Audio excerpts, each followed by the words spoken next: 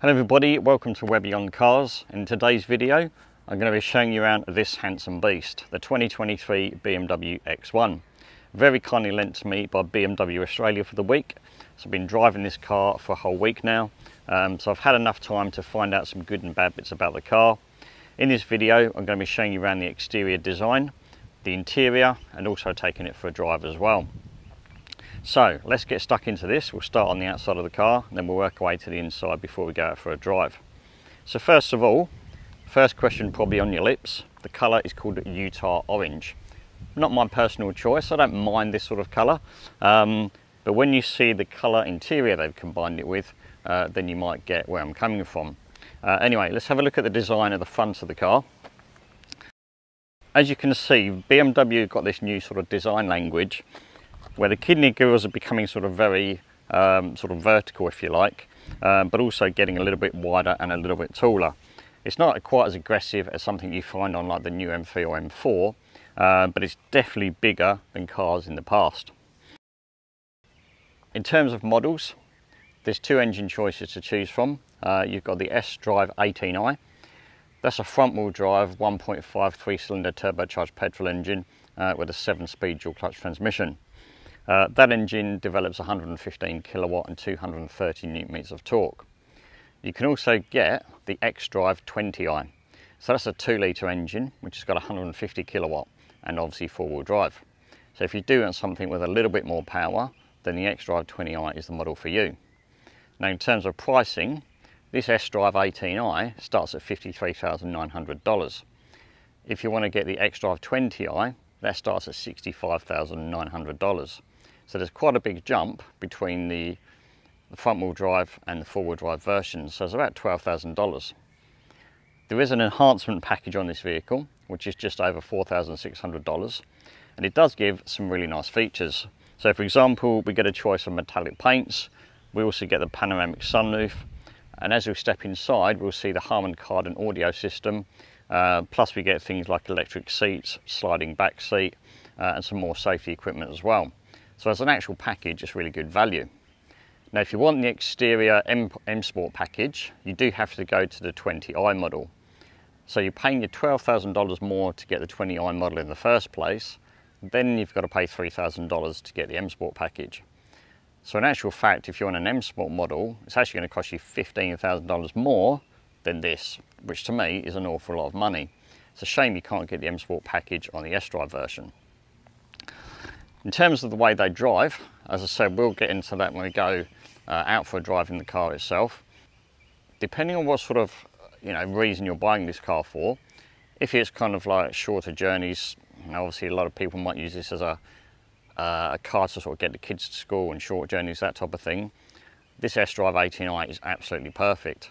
But even out on the freeway, as we'll see when we go for a drive, it holds its own and copes really, really well. So we've got the BMW kidney grille I mentioned a minute ago. The bottom of the front bumper has got this satin silver finish, and also in the corners there as well. There's actually proper gaps there for airflow to go through the corner of the bumper as well, which is pretty cool. Front sensors, front camera is standard, sensors on the side for the active park assist. We've got the coloured wheel arches, so you get a nice sort of two-tone finish, particularly when you've got a brighter coloured car like this, but it gives it like a bit of a fake sort of off-road look. 19-inch alloy wheels are standard as well, which is good to see because it does fill the arches nicely, which is nice. Satin silver door mirrors, again another nice design cue, and then also silver around the windows. The satin silver is also down the bottoms of the doors, with also the grey finish that comes from the wheel arches, which is quite nice. The door handles are flush. That's a thing that BMW seem to be doing on a lot of their models at the minute. It was in the 4 Series Grand Coupe that I had earlier in the year, and also in the two Series Coupes I had the 240i and the 230i. So this is obviously BMW's latest door handle, if you like. So the back of the car has had a bit of a refresh as well. We've got this rather sort of stylish LED rear lights here. The satin silver from the front and the side of the car continues around the back as well, as does the coloured plastic sections that we had on the wheel arches and the side skirts. When you come down to the bottom, there's no exhaust or even fake exhaust down the bottom here. They're all hidden underneath the rear bumper, just to give it a much cleaner design at the back. The tailgate is electric, as you'd expect, and it opens up to reveal a nice square boot size, which is 540 litres in capacity. If you fold the rear seats down, it extends to 1400 litres, so for a car that's not that big, it's actually got a really decent carrying capacity. Now there's a couple of neat tricks here in the boot. I'm going to show you how you can sort of create different amounts of space depending on how many people sit in the car or how much space you want for carrying stuff basically. So the rear shelf obviously comes out. We'll just disconnect that from either side and then we'll lift that straight out. Pop that down there a second.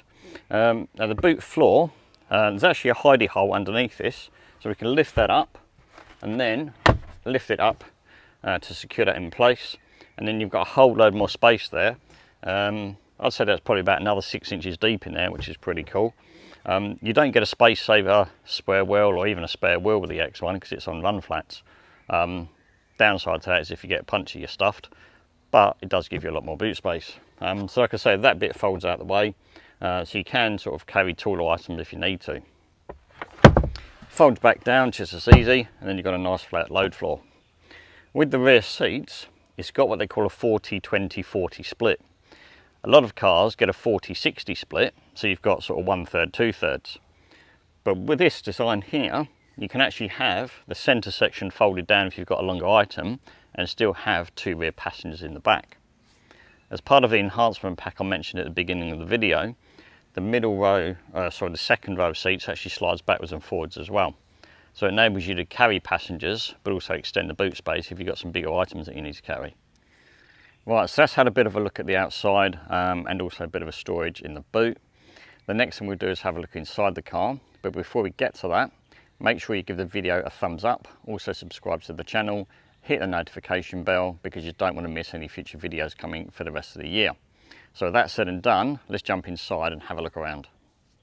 Right, so let's jump inside then and have a look inside. Look how beautiful the weather is today, by the way. Absolutely stunning, which makes a nice change considering the weather we've had recently. It's been pretty poor. Anyway, let's get inside. So this is the inside of the new 2023 X1. The colour of the seats is called Oyster. So as I mentioned earlier, not really sure I'd have this interior with the orange exterior, but you know, everybody's different. I think it would look really good with a darker colour, you know, sort of dark blue or black or grey or something like that. But these seats are so comfortable. Would have to be some of the best seats I've sat in this year, I reckon. They are absolutely superb. All this bolstering down here, down the sides as well. The end section, like BMW often do in their cars, this actually extends out, so if you've got long legs, you can actually extend that out as well. We've got the buttons down here. These are obviously electric seats. We've got 2 position memory as well for the driver, which is really nice to see. And so that's part of that enhancement package I mentioned earlier. We've then also got the fantastic Harman Kardon sound system. Now I can't really sort of like play music, and you wouldn't really sort of be able to tell just from a video how good the sound system is in this car, but trust me, it is fantastic. For such a small car, yeah, it blows my mind. The sound system is superb. But other than that, we've got a sort of nice leather down here, some stitching, some nice plastics here on the top of the door, a button in there so you can operate your electric tailgate. And then when we look at the rest of the design of the car, we've got a sort of fairly standard looking BMW steering wheel, but the buttons are very different from what you might see on the previous model, sort of X1 or even a 3 Series or something like that. Then we get to the center console, and you can see we've got this sort of floating design. So underneath, you can see just down here, there's a bit of storage, which is really fantastic because it means you can store bits and pieces down there. But then you sort of got this floating area under here, and then you've got your gear selector and a couple of different buttons there. So it's a very different design from what we had on the previous X1. So let's jump in and have a look around the inside of the car. So there you go, as you can see, it looks very nice in here. It does look sort of quite upmarket. And so those 2 sort of big screens, you've got the instrument cluster there in front of the driver, and it's actually one piece of glass that goes all the way over to the infotainment display. So it's really impressive. As I said, so the steering wheel, so the buttons are quite different. They do it a little bit different than something like I say, a 3 Series or previous model X1. What else have we got down here? We've got the wireless charging pad. You've got this little sort of flap here, so it doesn't matter what size your phone is. Move my glasses before they get broken. Yeah, you literally pop your phone in there, you shut the little flap, and that's your wireless charging pad, which is actually quite a cool idea. A couple of cup holders down here as well, which is nice. We've got a 12-volt socket there, and then we've also got two fast chargers, so USB-C, which is quite cool. We've got the engine stop-start button you can turn your cameras on and off, and then your hazards. There's a little sort of scroll dial, which is the volume for your radio, and then you can use these arrows here to change either preset radio stations or tracks on your Spotify playlist or what have you. This is a little gear selector, which is becoming sort of quite fashionable with a lot of sort of German brands now. It literally just flicks backwards and forwards. You've seen those in things like Volkswagen Golf, if you sat in one of those recently. They've got that as well.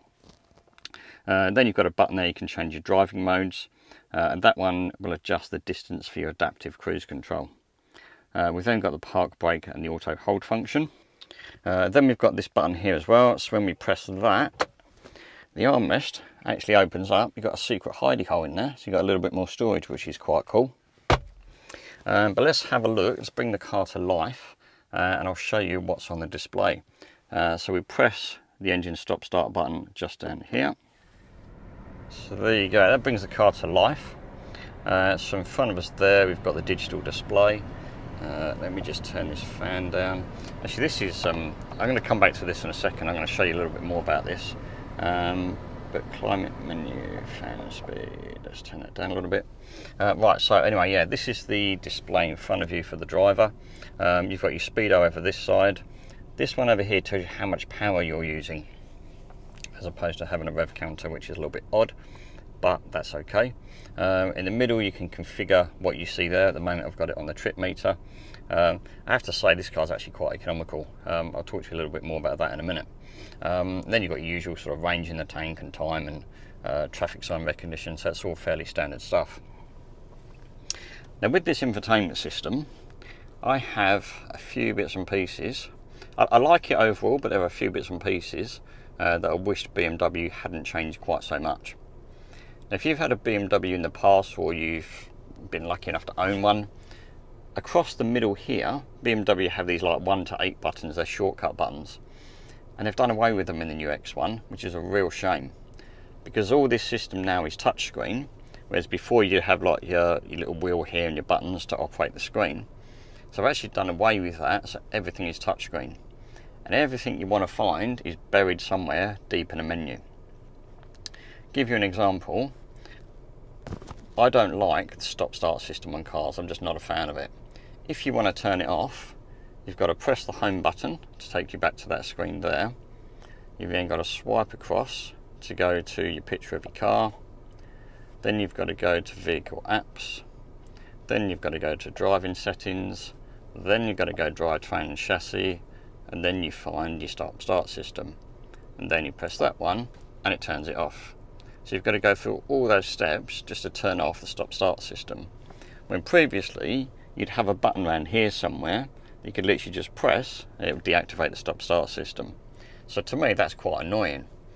But if BMW still had the 1 to 8 buttons across here for shortcuts, what you'd be able to do is save this as a shortcut. So when you get in the car every time, you'd be able to press your shortcut button, bring up this menu, and then just press the button there to deactivate it. So those two bits together are actually quite annoying. Right, now that's that, but what if you wanted to change the speaker settings, so like your music, your bass, your treble or whatever? To get into that menu, you can actually press the little music note here at the top of the screen. Then you press your media and radio settings, then you press sound, and there you go, then you've got your bass, your treble, balance and fade, etc. But again, if I had the shortcut buttons across here on the top of the dash, you could actually store that sort of menu on one of your presets. So again, they've kind of done away with this whole, you know, they're trying to get a minimalist look, which I don't mind. I like the dash and how it looks. But even if they had like capacitive buttons across the top here for your 1 to 8 favourite buttons, I'd be okay with that. because every time you want to go in and change something, you've got to dig deep through the menus, and yeah, it takes forever to find stuff. Anyway, rant over. The actual system itself is really good. I do like it. You've got this nice big screen. It's really easy to use. You just swipe across. It's a bit like using your phone, and it's nice and clear. It's actually easy to use, but like I say, everything's just buried deep somewhere. You've got to find stuff. And if you want to use the air conditioning, you've got your two temperatures here, because it's got dual zone climate control obviously, so it's fairly easy to adjust the temperature. But you'd have to go into your climate menu, so then look at other bits and pieces. Now in terms of driving position, as I said earlier, these sport seats are so comfortable. Got to be one of the best seats I've sat in for a very, very long time. Driving position is good, but when you sit in it, it feels like the steering wheel is slightly offset. I don't know whether the steering wheel is actually slightly offset, because it feels like it's more to the right hand side, or whether it's just some sort of optical illusion, because the digital display in front of the driver doesn't sort of come all the way over to be in line with the steering wheel, which when you're looking dead ahead of you, yeah, it just feels like the steering wheel slightly sort of right, although it probably isn't. It just feels that way. It's kind of odd. But other than that, like I say, visibility out the front is fantastic. Decent sized windows out the sides, decent sized door mirrors. We've got a blind spot monitor as well, as you'd expect. So yeah, visibility is very, very good. I do like having the sunroof, which is part of that pack I mentioned at the beginning of the video, because it lets heaps of light in. You've obviously got the electric blind as well, to keep out the heat on a hot day like today. But yeah, as a general place to be, the interior is fantastic. It's really, really nice. So I've now set up my seat for how I drive the car. So let's go and have a look in the back and see how much leg space and room is back there.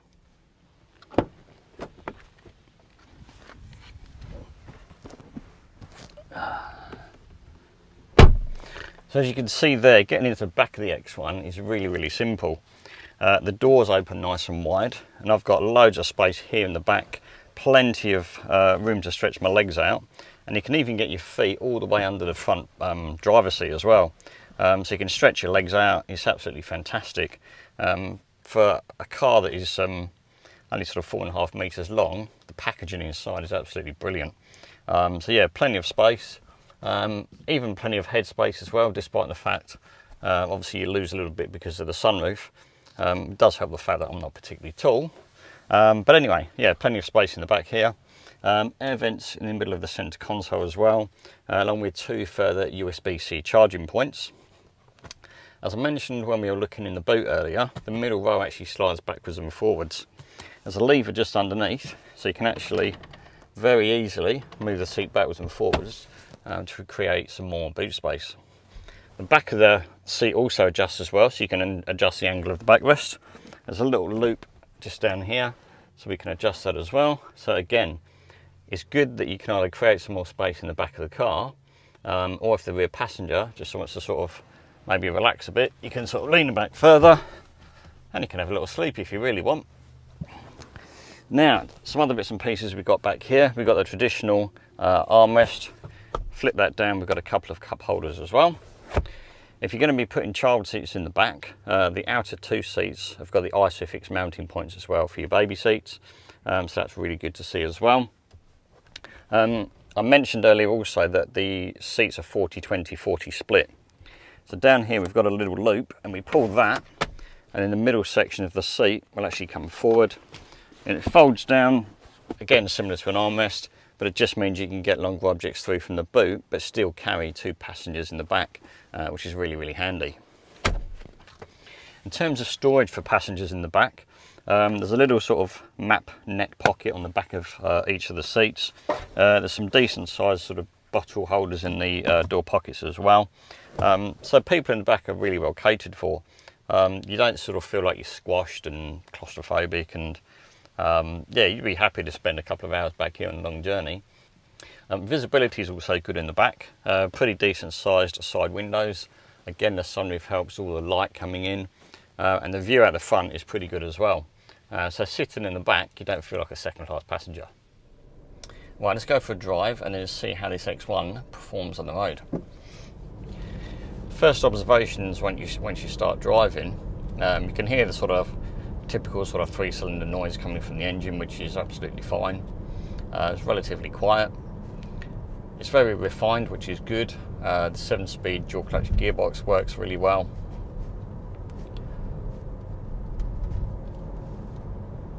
You get the impression you're not in a big car, although it's kind of slightly bigger than its predecessor. Yeah, you don't feel like you're in a really big car, but there's plenty of space inside. It does feel sort of light and airy in here. Your view ahead of the road is really, really good. Steering is nicely weighted. It's a little bit lighter than I'd probably like, but you still know that when you turn the steering wheel, what's happening sort of beneath with the front wheels. Acceleration is pretty good. Yeah, it's not bad for a little 1.5 turbo 3-cylinder engine. If you want the extra performance, then obviously you'd go for the 2-litre.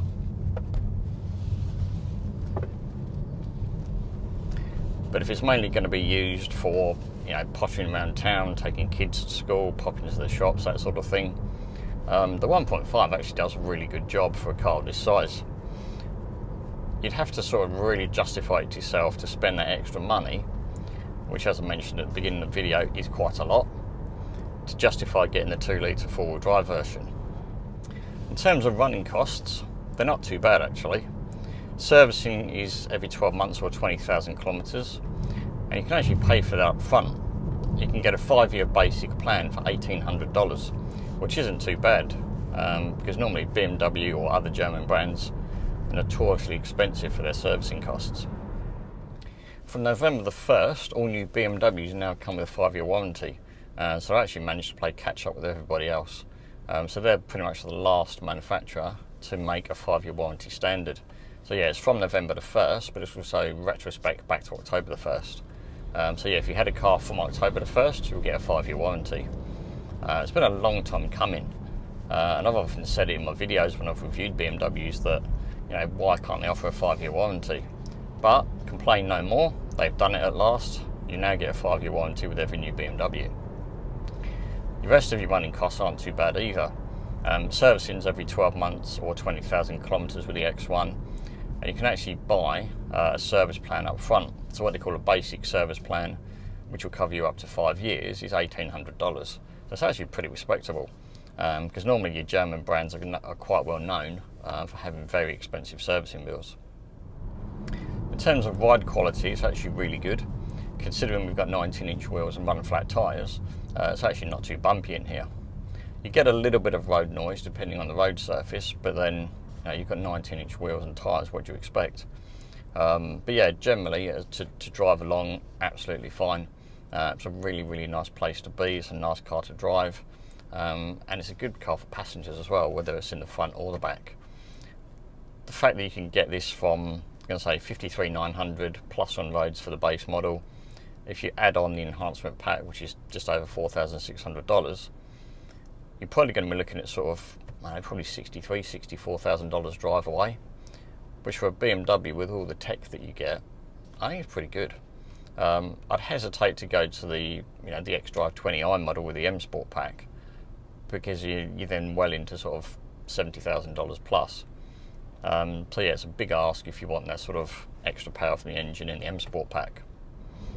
For such a big car as well, fuel economy is actually really good. I did a trip today, which was, well, I've done 260 kilometres today. I've done a fair bit of driving. A lot of it was on the freeway, to be fair. But for the whole of that 260 kilometres, my average is 5.7 litres per 100, which for a petrol-powered SUV is phenomenal. You'd never expect to get that. That's diesel sort of figures. If you had a 2-litre turbo diesel and got 5.7 in your SUV, you'd be quite happy with that. But to get 5.7 out of a petrol engine, that's pretty impressive. So apart from those sort of couple of quirky bits that I mentioned, with the infotainment system and having no physical shortcut buttons on the dash, there's really not much I don't like about this car. I'm going to say I've had a great week driving it, really enjoyed it. It's been a lovely sort of place to spend time and get to find out what the new X1's about. So if I was buying an X1 myself, what would I get? I probably would get the Sdrive 18i, just because I want a little bit more power. I'd also want the M Sport package as well, because I like the exterior design. In terms of colour, maybe a dark grey. I like this sort of oyster colour interior, that's really smart. Maybe a dark blue, that would look quite smart. Yeah, dark grey, dark blue, M Sport, Sdrive 18i. Definitely get the enhancement packs, you get the sunroof. The Harman Kardon sound system would be an absolute must for me.